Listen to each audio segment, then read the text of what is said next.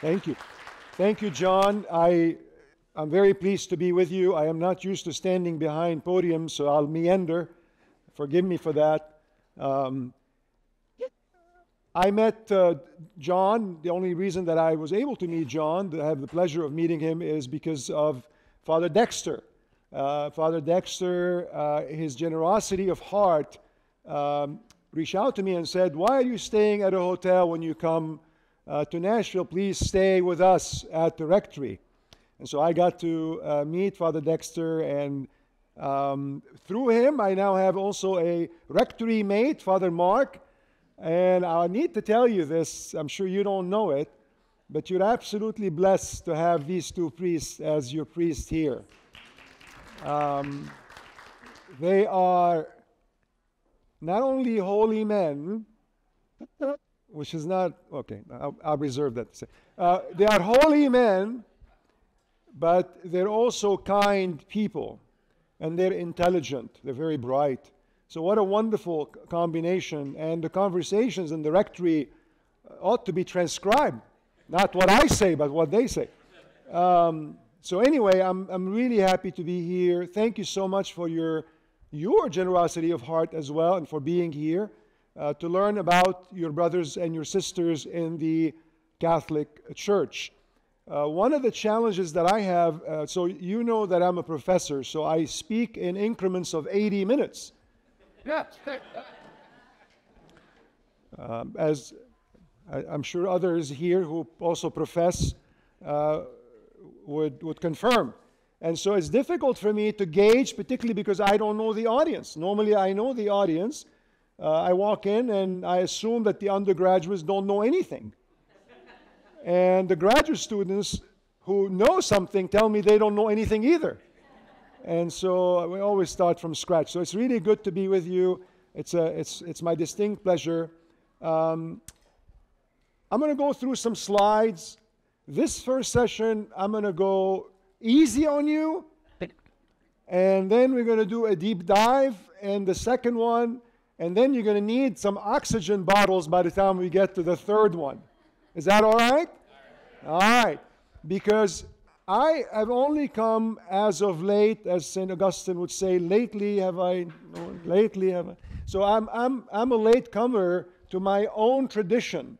So I left Lebanon as an 18-year-old. I barely turned 18 and came to study in the United States. And I went to the University of Tennessee at Knoxville. Don't ask me why I ended up there. Yeah. And once I got there, I guess I stuck. And so that's where I got all my degrees in mechanical engineering. And then we got a job offer. When we say we, by then I had my wife Jocelyn, and we had already 2 daughters who were born at Fort Sanders Hospital. Yay! Natalie and Joanna. And so we put everybody in the car. And my mom had come over too, and we moved to Dallas in '86, where I've been since then. I've had about 4 or 5 different academic careers, and otherwise, since then, without changing my zip code, including actually spinning off a company from the university. So I've dabbled in being a lousy president, CEO of a company, which I'm happy to tell you now is a failed company. All right. So that's I'll sprinkle some of these. Ask me any questions you like. Yes? The only thing that you need to know is I have memorized my presentations. So you can ask questions, interrupt me at any point in time, but if you do, I must start again at the beginning. So, hey, we might not get through a lot of slides.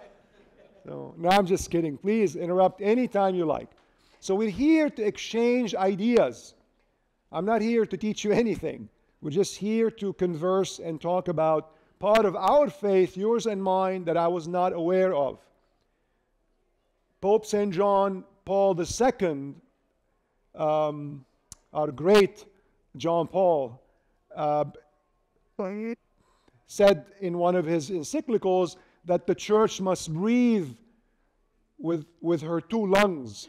And he was thinking about the Greek lung and the Latin lung.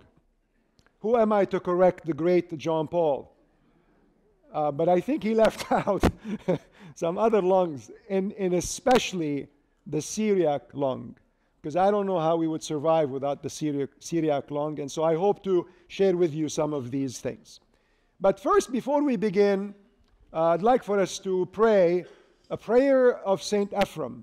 Would you join me in an attitude of prayer? Okay, so St. Ephrem says, let us bow. So I'm going to do that. St. Ephrem bows. And then, of course, you don't have to bow again. So I can't read that, so I'm going to read from here. I'm an old man. I don't know if you've noticed, so we've got to do this. O Lord, Master of my life, grant that I may not be infected with the spirit of slothfulness and inquisitiveness, with the spirit of ambition and vain talking. Let us bow. Grant instead to me, your servant, the spirit of purity and of humility, the spirit of patience and neighborly love. Let us bow. O Lord and King, grant me the grace of being aware of my sins and of not thinking evil of those of my brethren, for you are blessed, now and forever and forever. Now and ever and forever. Lord Jesus Christ, Son of God, have mercy on me, a sinner. Amen. Father Dexter, hello, my brother. You all know Tony, right? He's my compatriot over there. Teresa, actually, I don't know, we're going to have our liturgy at 2 p.m. in the afternoon at the Catholic Church of the Korean Martyrs. And so she's going to have enough of me today. She's going to see me morning and afternoon. This is a beautiful prayer. So you notice St. Ephrem was born in 306. So that's the beginning of the 4th century. But I want to actually jump all the way to the 19th century to one of our several canonized saints in the Universal Catholic Church by the name of Saint Sharbel, Saint Sharbel Makhlouf. Have anybody heard of Saint Sharbel? How many miracles does it take for someone to be canonized? Well, 1 to get the process going, I guess 2 more and you're canonized, thereabouts. But if you're a martyr, it's like you don't need any miracles, right? He's at about 26,000 and counting. So he's got some to spare. So look him up. It's amazing. Miracles in the United States, in Africa, among Muslims. In Lebanon, even the Muslims and the Druze make pilgrimage to his monastery and to where he's buried. And he said something that I think grounds us for this Lenten journey, because I'm here not to talk about only the Syriac tradition and Christianity, but to encourage us to make this Lent like no other Lent before. If you get nothing out of what are we going to talk about, please, let's all make this Lent like no other Lent before. Let's make it a profound Lent. St. Sharbel says, start nothing on earth unless it has its end in heaven. Wow, what a perspective. It's, anagogical perspective. Do not walk on a path that does not lead to heaven. He basically simplified life. He's a hermit, by the way. He was allowed to become a hermit in the last 16 years of his life. He's a monk, so he had to ask permission to become a hermit. And finally, his abbot allowed him to go to the hermitage there and live by himself. There was one other hermit in the hermitage, but of course, they got their own lives. You will get a lot more why hermitage is really important to the Syriacs. There is this need for asceticism, this desire of truly what St. Paul asks us to do, which is to renounce the earthly things and lift our eyes to the godly things. And so they took it very seriously. And you know that in the beginning, they went out to the desert.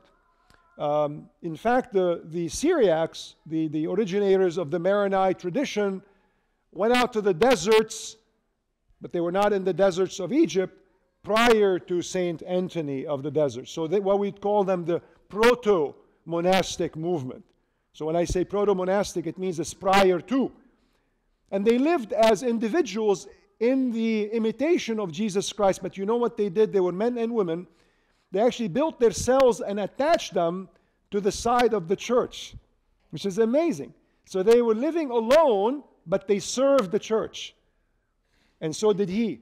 He never, whenever he was called to somebody's deathbed or somebody ill or to celebrate the liturgy, he did it. He was a hermit, but he participated in the communal life, the liturgical life, because we cannot have faith that is not professed and that is not exercised, right? So our faith then has to come into practice, and liturgy actually teaches us the faith. If you look behind you, you will see an icon. It's an icon of the three angels, or maybe it's the Father, Son, and Holy Spirit that went to see Father Abraham and Mother Sarah. This is not, you don't say I painted an icon, you say I wrote an icon, because icons are catechetical. An icon teaches us people did not read and write. And so how do you teach them the faith? My grandmother, may she rest in peace, Helen, taught me the faith as a young boy. She was illiterate, but she knew her faith inside out. I promise you, a saintly woman. I never met anyone like her in my life. Maybe I'm a little biased. She's my grandma, but she was a saintly woman.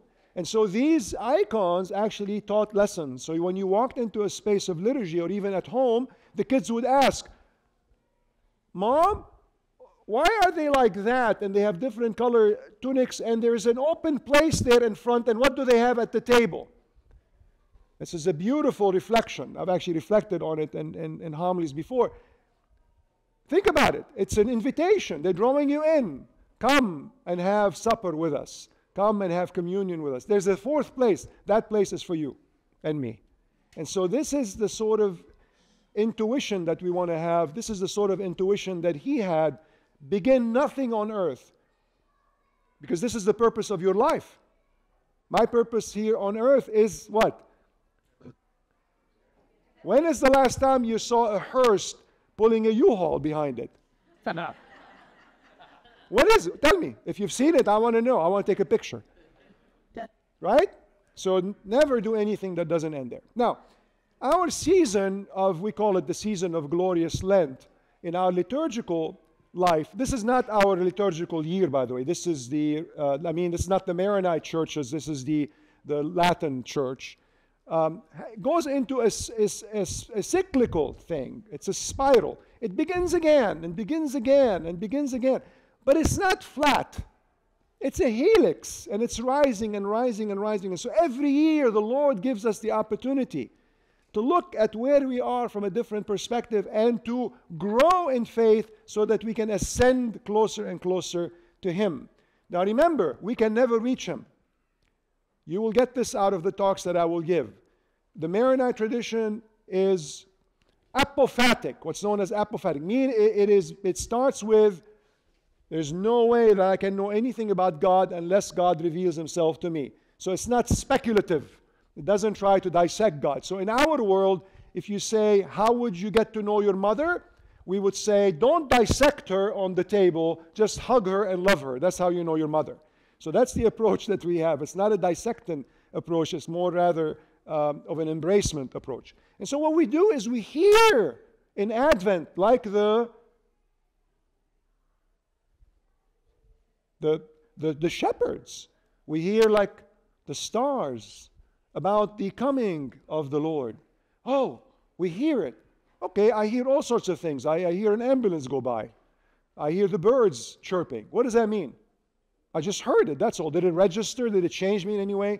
Then what we do, the Lord tugs at my heart, and then we listen. We listen.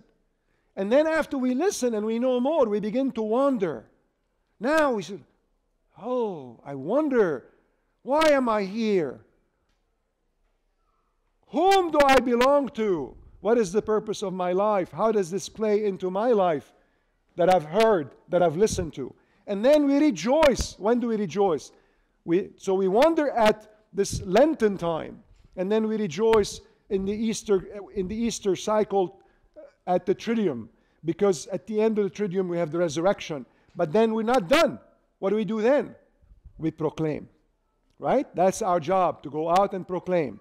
The Mass has ended, right? What do we do now? Go for the donuts.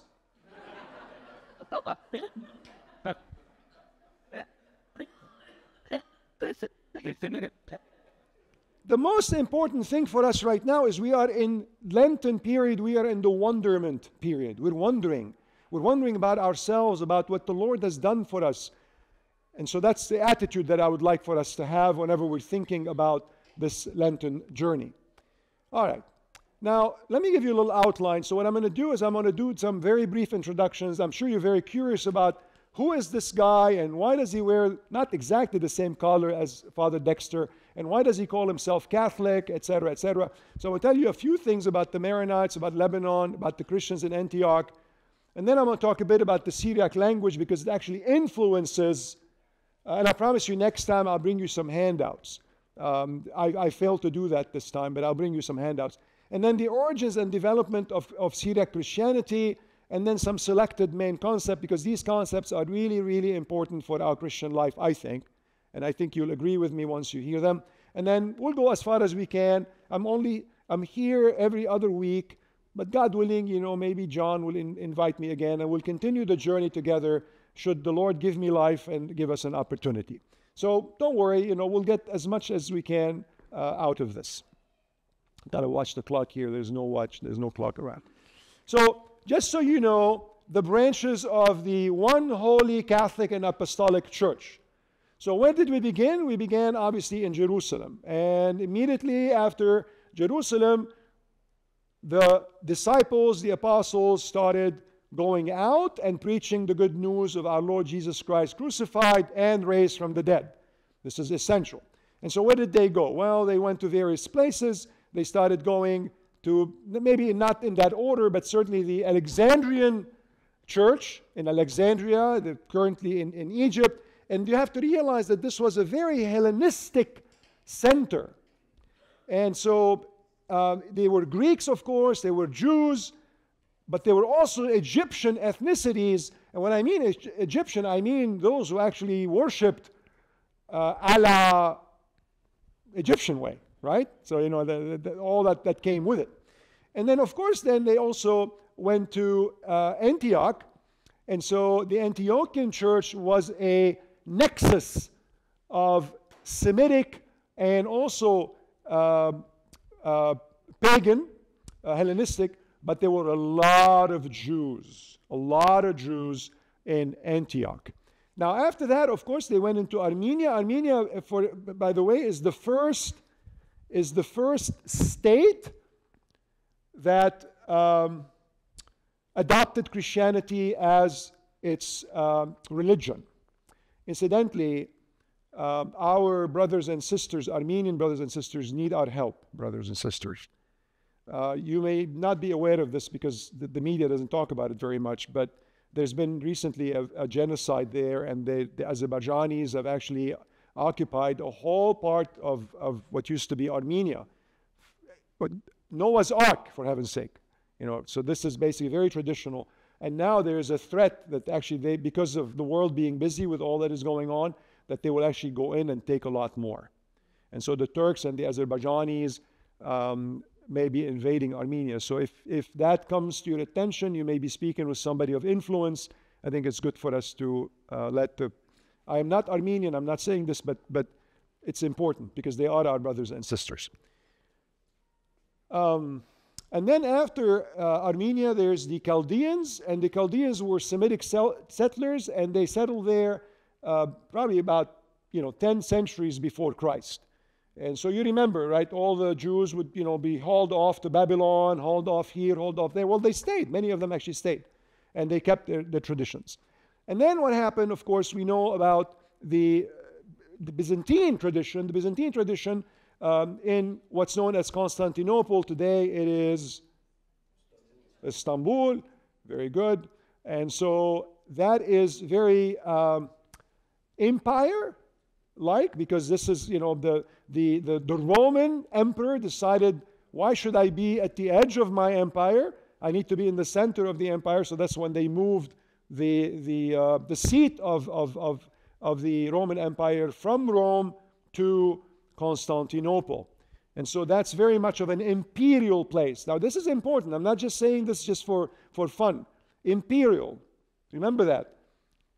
If you're a patriarch and you're lunching and dining with the emperor, what do you think of yourself? Big deal. That's right. Because you're with the emperor. You're like two stones away from, a stone throw away from the emperor. Same with Rome. Rome obviously was the original seat of the Roman Empire.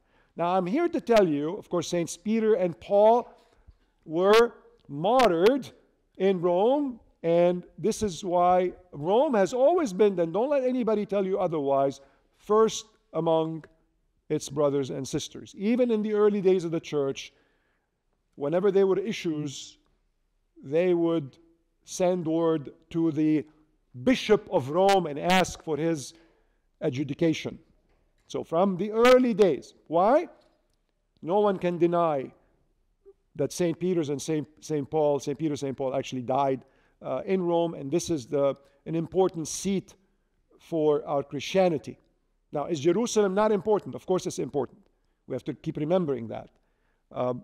But Jesus, when he rose, did he tell the disciples, did he tell Mary Magdalene to go tell his apostles, his disciples, to go meet him in the temple in Jerusalem? No. He said, tell them to go meet me in Galilee. That's right. That's right. Already on the move north. Spent most of his time actually in Galilee, southern and northern Galilee.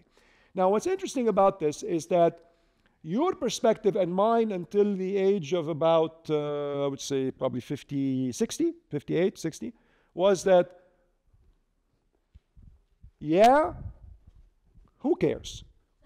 1.2 billion and growing, maybe a couple 100 million, maybe 100 million, I don't know, really, just, like who cares, right? Well, we need to care. And I'm here to tell you that we do need to care. So let me tell you about the 23 rites of the Catholic Church. Anybody recognize the picture there? Can you see it?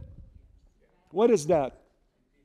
Yes, but I took this picture through a keyhole. Has anybody been there? To the Maltese, the what do you call them? The dames and the Knights of Malta. They have a home, a house. You can't go in. I can't. I'm not. But through the keyhole, I was able to take this picture. It's a very interesting place. Okay, so we have a Latin church, Roman. How many churches? One Latin church. We have an Alexandrian church, Northeast Africa. There are two of them, the Coptic and the Ethiopian. When I say these things, remember, a lot of these are they united themselves back to the pontiff, the supreme pontiff, to Rome, as of late, not necessarily in the early. And I'll tell you more about them as we go along. The Antiochian, on the Orontes River, there are three of them. They're also known as West Syriac. And there's the Maronite, the church that I belong to. There's the Syriac church, and then there's the Syro-Malankar, the Syro-Malankara, or the Syro-Malankar. In India, they call themselves the church that St. Thomas built. Yes. And then there's the Armenian church in Eurasia, one. There's a Chaldean church, Eastern Mesopotamia. There are two of them. They're also known as East Syrian or East Syriacs. Chaldean and Syro-Malabar. So the Syro-Malabar and the Syro-Malankar are actually separate from each other. And then finally, and most importantly in terms of numbers, there are 14 Byzantine churches: Albanian, Belarusian, Bulgarian, Croatian, Serbian, Montenegroan, Greek, Hungarian, Italo, Albanian, Macedonian, Melkite, Romanian, Russian, Ruthenian, the biggest one, Slovak, and Ukrainian. Ukrainian also is huge. So what do you notice when I show you all these words? They're national, they're ethnic. They're ethnic. Is our Roman Catholic Church ethnic? No. No. But they're ethnic. Very interesting, right? Very interesting. So we should keep that in mind, that ethnicity plays an important role in the development of those churches.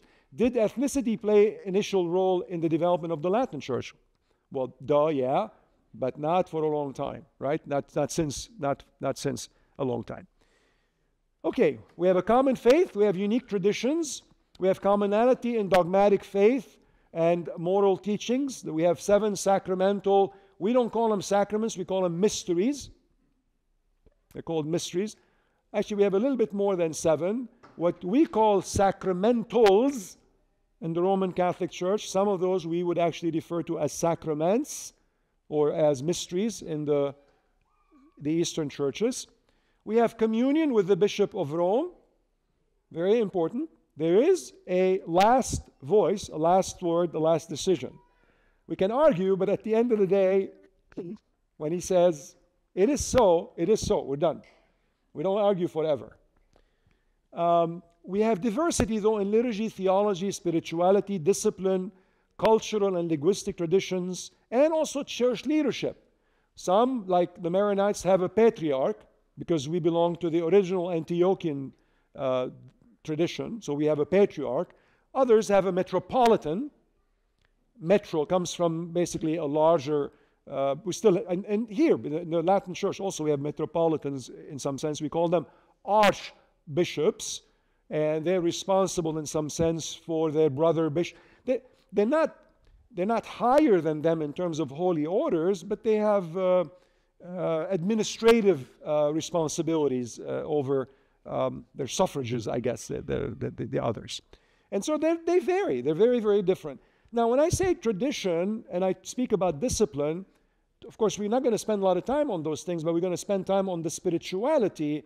But tradition and discipline is also important. Celibacy, I'm a married priest. I'm here to tell you that half of my brother priests, more than half, in the Maronite Church are celibate. And we value that. And I personally think it has immense value. Celibacy does. But we also have married priests. Now, is that dogmatic? Is that in the Bible? No, you would call that a discipline of the church, meaning it is open to change. Now, it's not going to change anytime soon, but here am I, Lord, take me, right? So, yeah, I'm married, right? I'm a grandpa. So, but I have brothers who are not married, and we are equal in the dignity of the priesthood of Jesus Christ. So, that's a discipline.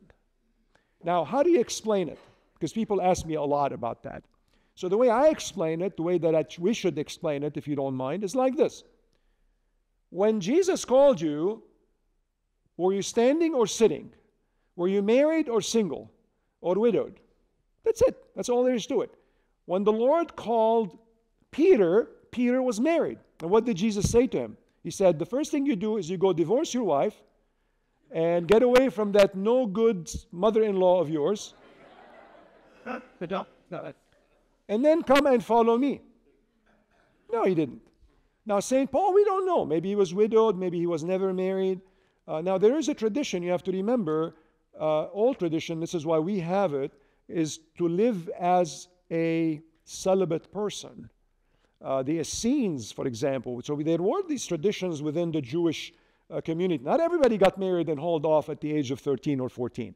There were men and women. We believe, for example, that Joseph and Mary belonged to such a tradition where they would basically give their lives, give up their sexuality. Doesn't mean they gave up their love, but they gave up their sexuality for a higher good. And it's lovely and it's wonderful, and we should celebrate that in our church. But that's called a discipline and not anything that's dogmatic. Okay, now the Eastern Catholic traditions, you would see a lot of places there are no pews. You stand.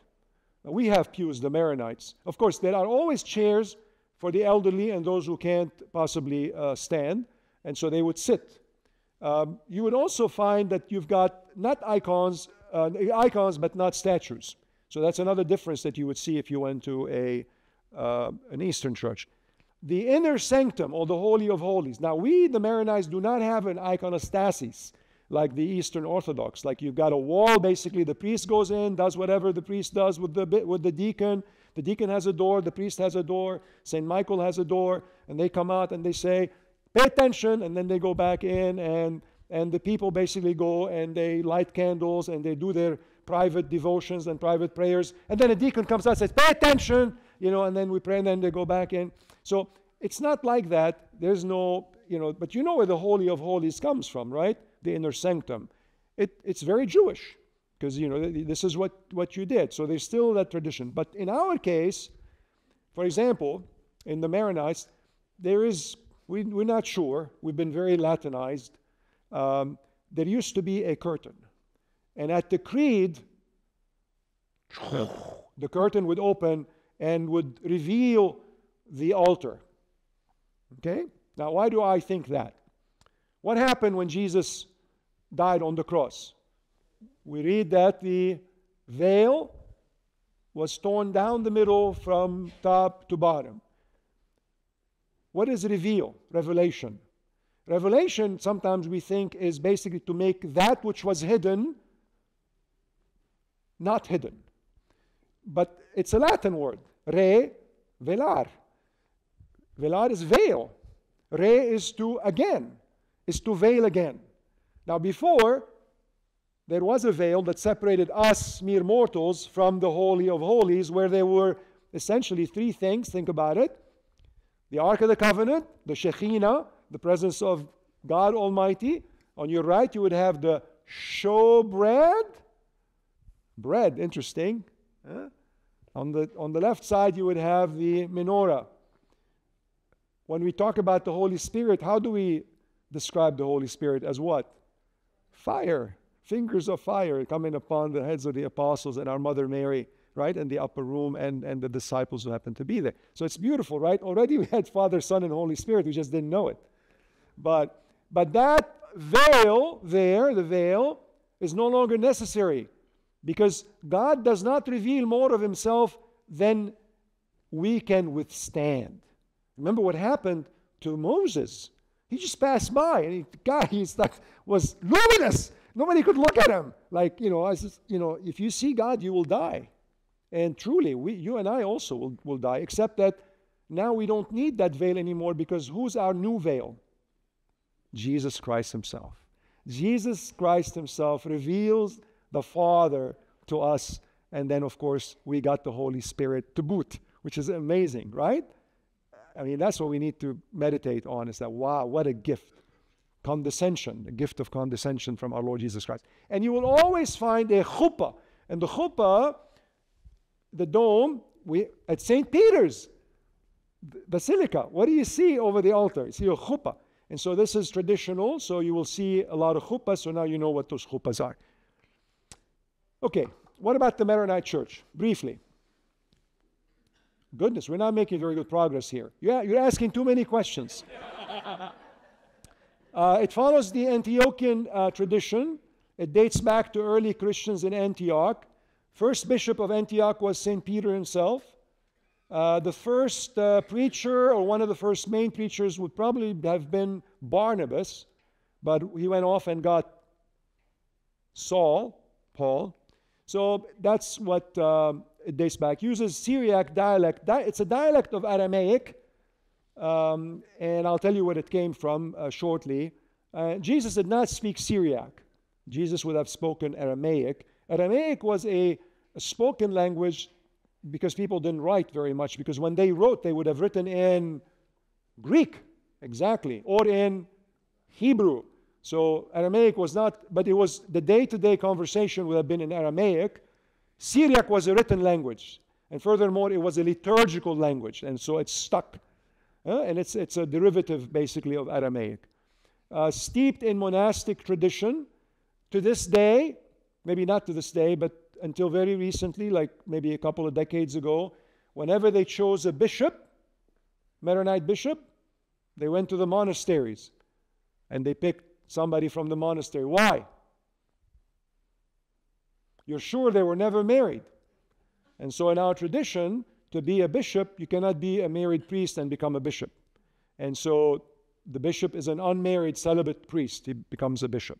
And so the monastic tradition dates back to Saint Maron. I think the Maronite church is probably the only church that's named after a person. It's after Maron, M-A-R-O-N. It's not marionette, and it's not Marionite. That's different. It's Maronite. It's Maron, Saint Maron. He, by the way, died in 410 AD. We believe that he was the spiritual director of, in some sense, spiritual father of Saint John Chrysostom. There's even a letter from Saint John Chrysostom to Saint Maron asking about his health, and basically a beautiful, beautiful letter. But of course, who knows? These are all traditions. You're not sure. But he was a hermit priest, and so this is why these followers became Beit. Beit in Syriac means house of. Beit Maron, Beit Maroon.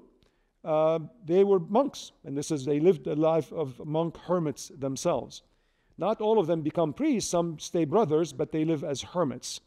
It was influenced by Antioch, which is obviously a center, as I said, of Greek and Syriac commerce. Edessa and Nisbis, further to the east, northeast, they were very much influenced by these centers. And there you had Semitic culture. It's the home of Saint Ephrem, whose prayer we prayed at the beginning. And Saint Ephrem, 300, as I said. And then they, because of the Jacobites, so the Maronites stood by Chalcedon and stood by basically the church's view of one nature, two persons. At the time, they didn't worry about the Holy Spirit yet. They were still figuring out what the Holy Spirit is. But certainly between God the Father and God the Son, one nature, two persons.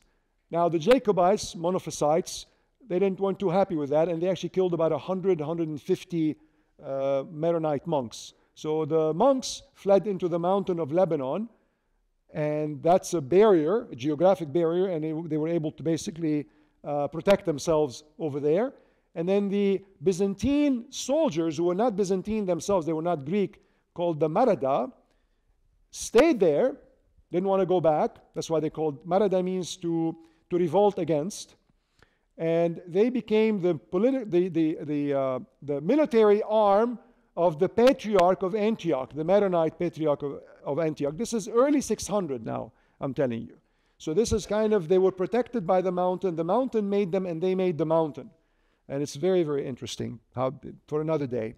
And their liturgical life, they're very important, because catechesis through liturgy is part of who we are. We catechize through our liturgy. Our liturgy is catechetical in our tradition. Why? Because people, again, didn't necessarily have access to books.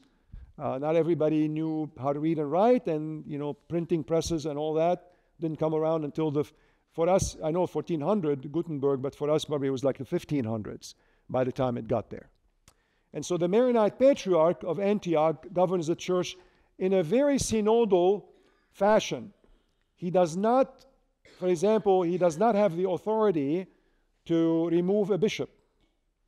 So he is the head of the church, the patriarch, and he has the final say in everything liturgical and all that, but he governs in a very synodal way with there are about 40 some odd bishops now, Maronite bishops. So that's how it operates, the Maronite church. Okay? He happens to be a cardinal. He doesn't have to be, but he happens to be a cardinal. He's also a cardinal, bishop cardinal. There's a deacon cardinal, there's a priest cardinal, there's a bishop cardinal. The patriarchs don't go through the ranks. They immediately become bishop cardinals. In fact, he probably occupies now the first seat at the next enclave. He would be seating, you will see them before they lock the doors. Maybe they'll have a picture or something. Look for him. He'd be sitting right there, first chair, because he is the elder statesman, so to speak, of the cardinals. Yes, John. When you start talking about how standing the threat of violence, the threat of violence got them to leave what would be today southern Turkey. northwest Persia, the Parthians, the Persians. They left and went south and lived in the mountains of Lebanon. Now, Lebanon was already occupied by pagans, and Mount Lebanon particularly, and they worshipped the god of wine and the god of love. But miraculously, the arrival of the Maronites turned that entire mountain into Maronites. So my question is, I like that this like the churches are very and are very well, but just to worry about something in ways and this still. The memory of violence never leaves you. For example, how would the Armenians ever forget it? With all the genocides that we would never forget it. I mean, our people actually lived in, you couldn't see it, it's too small, the screen there, but they actually lived in rock grottos. I mean, yes, of course, it's part of what makes you. In fact, ethnic or genetic analysis of recent, they took swabs of 20-some odd thousand people. 10,000 of them were from the mountains of Lebanon. They found less than 10% mixing with other people. They had been there for over 7,000 to 10,000 years in the mountains. All that happened is that they were pagans. They worshipped Ashtrat, what do you call her? I don't know how you say it. And Adonis and Ashtarut. And now they became Maronites. They became Christians. And so, yes, it's always close by, this idea of being persecuted. And I'll show you why. I'll show you why in a minute. Of course, we have the married priesthood. We already talked about that. Forget about that. Deacons, for example, in our theology, spirituality, do not have the office of the blessing. Therefore, they cannot officiate at a wedding. They cannot officiate at a baptism. They cannot officiate at a funeral. Only priests and bishops can do that. Father. Wait, Paul, Don, listen, Martin. Bob, when the liturgy, I have that number in mind. In it, figure out it's already Paul, would invent a lot of It's a very interesting question. Does the liturgy contain in it a memory of violence? Now that you mention it, I hadn't thought about it before. I think it has in it a reflection of violence. Because again and again it points to the protection and the mercy of God. Now that you mention it, I never thought about that. That's very interesting. So it doesn't go into the violence per se. Of course, in the Syriac Syrian, when you read about a particular feast, you learn about the history and all that, they will mention what happened and all that, the martyrs and all that, yes. But the liturgy itself doesn't, but in it, again and again and again and again, it's all about the protection of God and the umbrella of God and putting yourself under His umbrella and His protection. So yes, in a sense, it's part of what makes us Maronites. The Maronites are very much people of the mountain. In fact, when they went over the centuries, eventually they made their way down into the seashore, the Mediterranean shore. It's not that far. She's got to go down the 11,000 feet. It's mountains. But eventually they made it. And the way that they lived in the seashore is identical to how they lived in the village. And this is how they lived in the village. Church, community around the church. Church, community around the church. So they are very, very much of people of the church. And they remain true to that village life. Even though they lived in the city, they lived their village life in the city. Somebody here was raising, yes, ma'am. I wonder when the monks went into the caves, why did the soldiers go after them? What drew them there? So they used to be basically monophysites, emperors and leaders who would go along with Arianism was very, very active those days and powerful. Even some of our bishops became Aryans, and then Marcionites, and so they would sick some of the soldiers to go and So they were set to. yeah, but they became Maronites and they stayed there, and so yeah. What drew them? Yeah, so they would have been sent basically to punish, Okay. and monks turned them into Maronites. Yes, ma'am.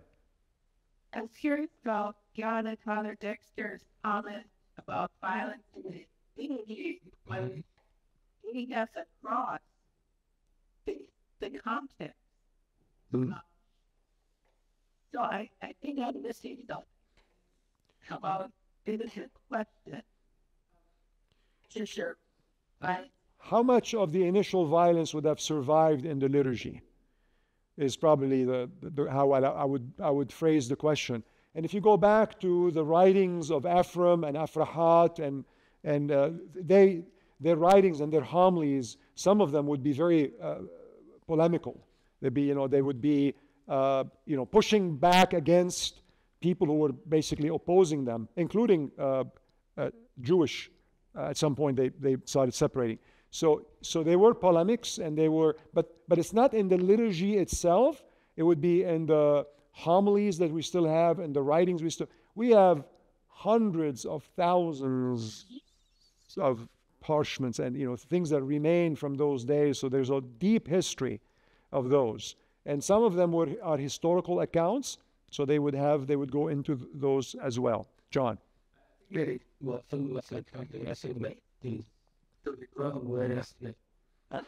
Bless you. So it's about the Christian. Not all of them. So there were Christians against Christians because of the Christological issues that we had, the heresies. But then, so I'll come to it, but I'll skip it because I'm talking about it now. For example, the Persians thought the Christians were the cat's meow, the Parthians thought that the Christians were the cat's meow and did not hurt them at all because Rome was persecuting them. And since the Persians hated Rome, they thought, well, anybody who hates these people so badly couldn't be that bad, because if the Romans hate them, then we shouldn't hate them. Now, after the Edict of Rome, 313-ish, something like that, the Parthians, persecutions of the Parthians exceeded anything that the Romans ever did. I mean, manifold, because now the Roman Empire said, oh, the Christians are good. So now the Persians, the Parthians said, well, they must not be good at all. Let's go out and impale them and crucify them. Crucifixion, by the way, was not a Roman invention. It came to them from the Parthians. It's imported. But they, of course, mastered it very well. They did it extremely well. So that, I think, is the issue, is that not only Christian against Christian, but also you have to remember, one of the reasons that on the left side of that red line we have, oh yeah, and on the right-hand side of that line is, who cares, is because to the right of that line in the east, there was never a moment of non-persecution. You have to remember now that in the middle 600s, who comes along? Islam. Hello? So, it was, Hagia Sophia is today, until recently it wasn't. It was a museum, but now it is a mosque. So they were always persecuted. So they would always find refuge in mountains and behind some barriers, geographic barriers. Okay. Cedars of Lebanon, you heard about them? This is me and this is my family here in front of a cedar that's it's over 2,000 years old. This is Bisharri. How many of you have heard of a guy by the name of Khalil Gibran? Wrote so he's buried in Bisharri. This is his village over there. It's a beautiful village. This mountain here is where I used to ski as a kid. And if you look this way, that's where you would see this. From this village, you would look that way. These are the grottos that I was telling you about. This is where the hermits would live. This is called Kadisha.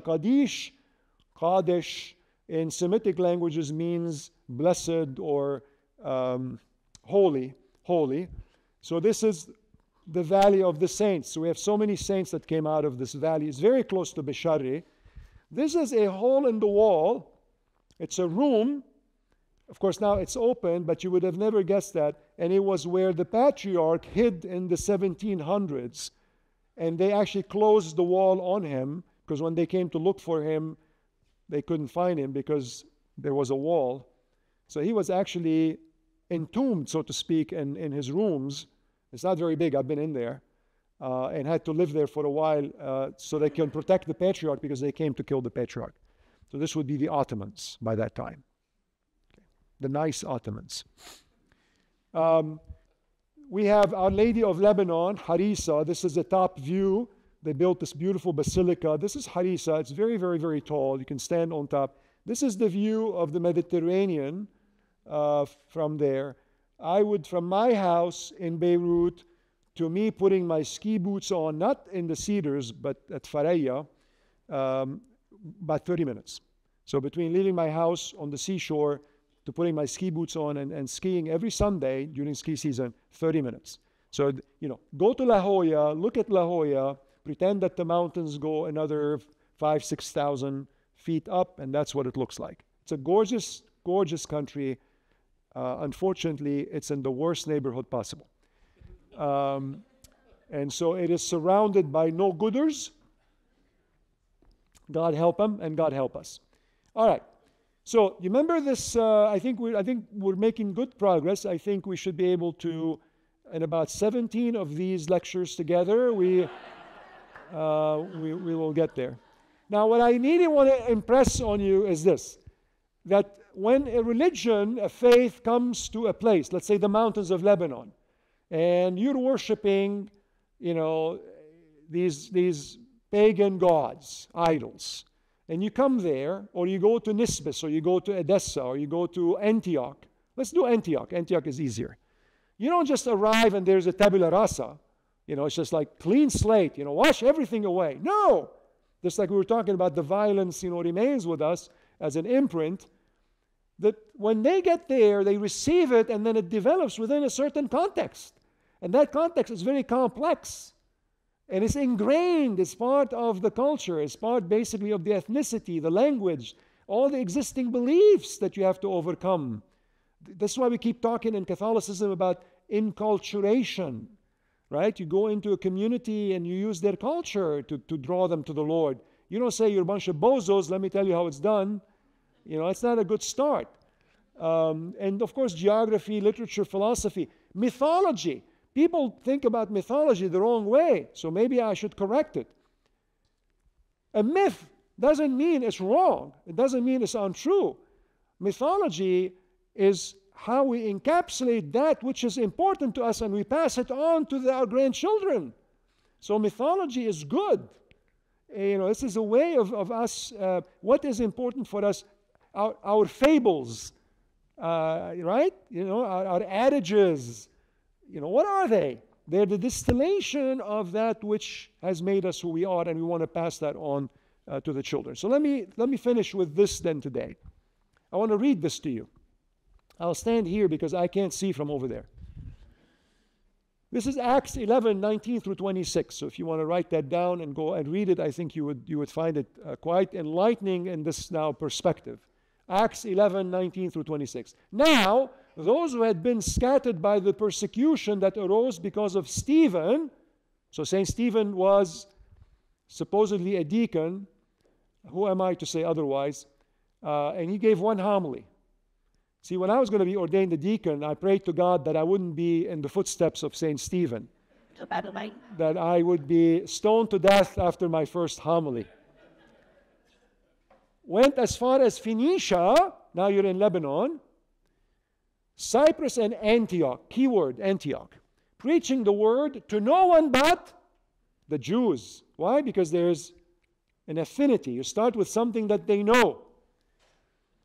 There were some Cypriots and Cyrenians. Interesting. Cyrenians and Cypriots would have been Greek. Among them, and maybe Syriac as well. however, who came to Antioch and began to speak to the Greeks as well, proclaiming the Lord Jesus. The hand of the Lord was with them, and a great number who believed turned to the Lord. The news about them reached the ears of the church in Jerusalem, and the church in Jerusalem went nuts. What? Pagans? Greeks? This is a Jewish religion. Okay. And they sent Barnabas to investigate. Barnabas went to Antioch. When he arrived and saw the grace of God, he rejoiced and encouraged them all to remain faithful to the Lord in firmness of heart, for he was a good man, filled with the Holy Spirit and faith. What's St. Luke telling you? Barnabas was onto something. And a large number of people was added to the Lord. Then Barnabas went to Tarsus. Tarsus is just northwest of Antioch, to look for Saul. And when he had found him, he brought him to Antioch. For a whole year, they met with the church and taught a large number of people. And it was in Antioch that the disciples were first called Christians. So the word Christians originates in Antioch. All right? Okay. You want to learn more? Okay. Well, you're going to have to come back next time. Gosh, I think we're going to need about 17 of these. I am a very slow speaker, obviously. I apologize. But this is all new, and I thought a good foundation for us would be good. I know you have to get to your to the Mass at 11. Yes, sir. Podcast on YouTube. Me, podcast? I'm too bashful for that. Bills. But I think, John, you're recording these for those who couldn't be with us. Okay, so here's what I want to do, though. I want to leave you with something, a prayer of something. Is that okay, John, if I skip to a prayer and then we'll come back? What did I have here? Because I really want to whet your appetite about what it is to be Syriac. This is very important. So keep this in mind. Ephraim's Syriac method of theological inquiry. How do you inquire? Not to dominate or subjugate the object of inquiry. Our subject of inquiry in theology is God. God is not a bale of hay for you to measure and weigh. Needless to say, the Syriacs had a cow with all the people who were coming up with all this consubstantial, and you have to remember that Greek philosophy did not reach the Syriacs and penetrate into their mindset until the 5th century. Where did they come from then? What was their theology? Jewish, scriptural. Jewish, scriptural. Very much so. Now not to dominate and not to set out to study him in a dispassionate way either. Here's what he says. Turn me back to your teaching. I wanted to stand back. But I saw that I became the poorer, for the soul does not get any benefit except through converse with you. So not dissecting God and not drawing far away in a scientific way either. And he arrived at his methodology then, he says, but an engagement of love and wonder. Wonder. I take us back to the word that I began with. Wonder. Whenever I have meditated upon you, I have acquired the veritable treasure from you. Whatever aspect of you I have contemplated, a stream has flowed from you. There is no way in which I can contain it. Your fountain, Lord, is hidden from the person who does not thirst for you. Your treasury seems empty to the person who rejects you. Love is the treasurer of your heavenly treasure store. You want to unlock the treasures of God, bask in his love, allow him to love you and love him back. And then he will feed you to the extent that your heart and your spirit are capable of containing him. Which takes us finally, in conclusion, to St. Paul. Why would you want to empty yourself so you can be filled with God? Because if I'm full of myself, then there's no way that God can add anything. We have to empty ourselves, and the Lenten journey is a Lenten of emptying oneself so that we can be filled. Okay? All right. You're marvelous, marvelous. Okay. God bless. I'll see you in a couple of weeks, and we'll dive more deeply. You're gonna hear a lot of poetry, because this is how they. By the way, they wrote homilies in poems, in verse. Yeah, this is how people would remember, because again, they didn't have books, they didn't have reading and writing skills. So their poems, their homilies are poems. That's how people would remember them. Okay, ciao, bye, God bless you. Go to Mass. No,